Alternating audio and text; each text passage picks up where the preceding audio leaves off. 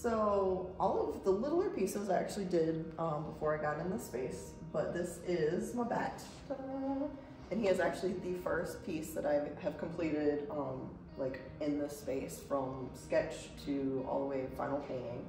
And he is a hoary bat because the fur actually looks frosted. It's actually white fur.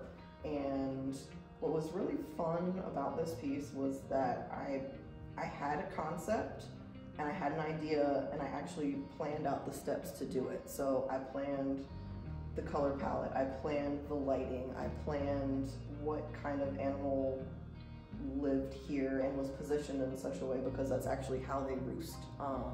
So there was just a lot of ideas that came together in this one.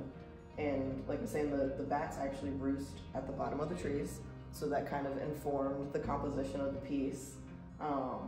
It was a very pretty tree, which actually, it's a black locust tree, which are known to be bat roosting places.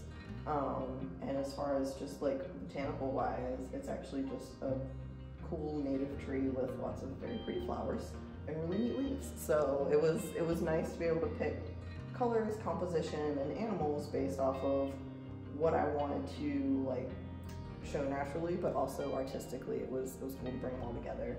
And this is the biggest straight watercolor I have ever painted.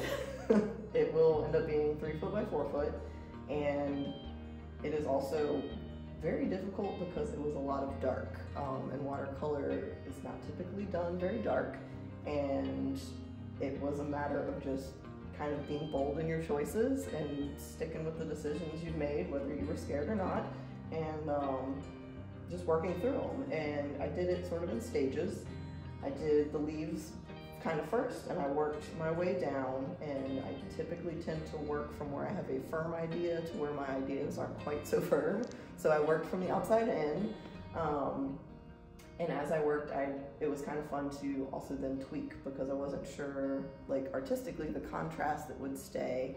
So I had done like the flowers first, and then once I put the dark in, I realized it needed more contrast. So it was like a step-by-step learning process of what do I want it to look like, and keep working until it looks like what I want it to look like, it was really fun. And he's just really cute. He has a little tufty head. I love his little teeth. And a lot of people that come in are like, I just want to boo him. So I think I did an okay job of depicting this really cool bat that lives in North Carolina, and is actually the biggest bat that kind of flies through North Carolina.